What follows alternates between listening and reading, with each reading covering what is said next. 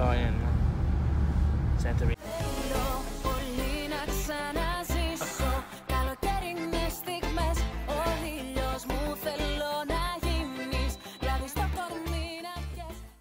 Before flying to Santorini, we got some breakfast next to our Airbnb, and then we head to the airport because we're flying over there instead of taking the ferry. The flight time was only 35 minutes from Athens to Santorini. It is an island in the southern Aegean Sea, about 120 miles southeast of Greece mainland.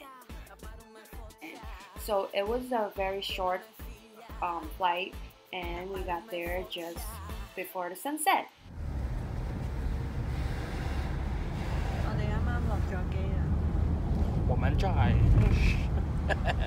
We are in Santorini.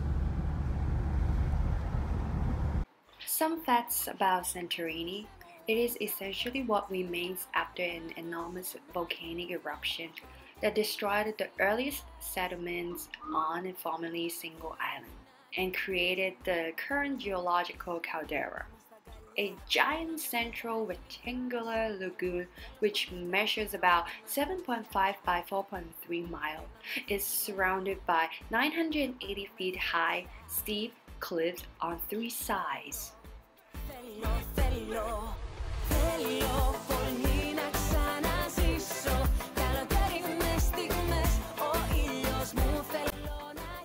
Santorini Hotel 首先廁所係好過之前喺 Athens 嘅，跟住然後我哋就住喺樓上，跟住呢個開放式廚房，有晒煮嘢食嗰啲咯，好得意。小桌子、椅子，跟住一出去一打開，哇！我已經見到阿 John 企咗喺度，有啲背光啊。係咩？咁快嘅？今日天氣咧就有啲雲啦，咁所以咧就影到阿 John 背晒光啦。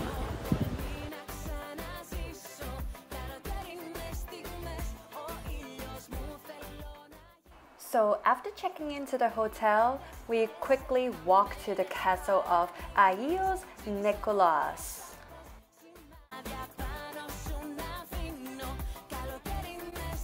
It is the most picturesque settlement of Santorini, a lovely village with traditional character, built on the caldera cliffs. Just by walking through the marble walk, we enjoyed every single second.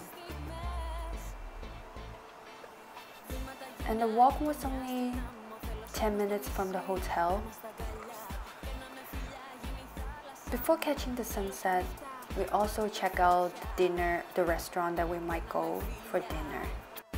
Guys, don't turn around because the most spectacular sunset is right in front of you. There were already a lot of people. We kept walking and enjoyed the sunset. So you see in the front, this is the whole caldera cliffs and the volcano right in front of our eyes. We kept walking up, trying to look for a spot, but I guess we were too late. That's it for now, guys. Stay tuned for our next video. Enjoy the view.